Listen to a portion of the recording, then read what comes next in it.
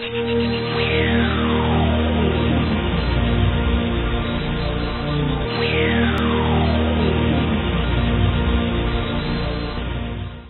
printing is one of the major enhancements in Kitkat, the latest Android release from Google. In this video, I'll explain the procedure to perform cloud printing. Using this feature, we can print a document, an image, or a web page to a cloud printer or to a local printer which is configured for cloud printing from anywhere, anytime. You can check out google.com/cloudprint to get the list of printers supporting cloud printing from various manufacturers. Now let's see the procedure to configure a local printer for cloud printing using Google Chrome. First of all, we have to launch Chrome and we have to sign in with the same Google ID and password of your smartphone or tablet. Then you click on Customize and Control button in the upper right corner of the browser window and select Settings.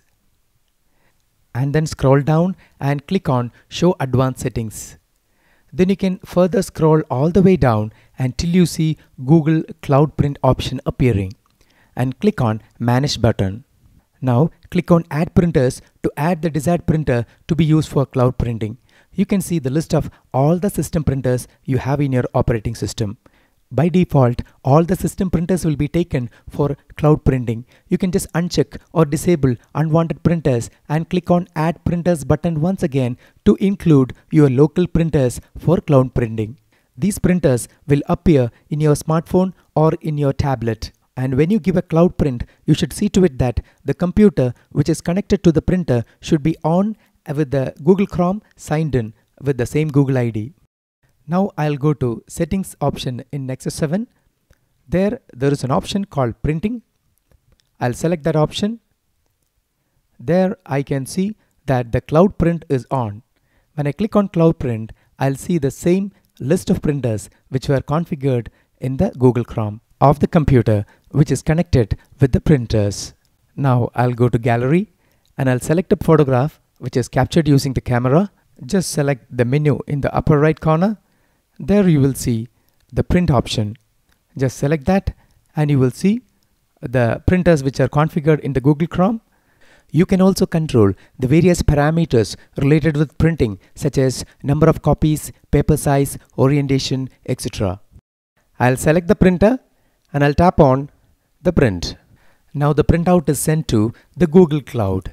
Now I'll go to www.google.com/cloudprint in the Chrome and I want to see my cloud. I'll just click on Printers to see the printers once again which are configured before. Then I'll click on the print jobs. Now you can see that presently there is no print jobs. You have to wait for a few seconds for the print jobs to appear here. Yes, now it has reached the cloud. You can just check out the status of this print job and the status is displayed as queued. At this stage, if you want, you can delete the print job or you can get the details such as the status of it, the time, date and day when it is sent and the printer description, etc. You can also press the refresh button to refresh the print jobs. Now the status is updated as in progress. Within a few seconds, your configured printer will give you the printout.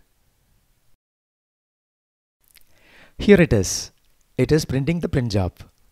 So this is how the cloud printing works in Android devices.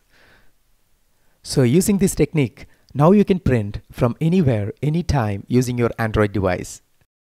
So that's all about cloud printing. Please don't forget to give me a thumbs up by hitting the like button if you like this video, subscribe to my channel and get back to me with your valuable comments. Thanks for your time.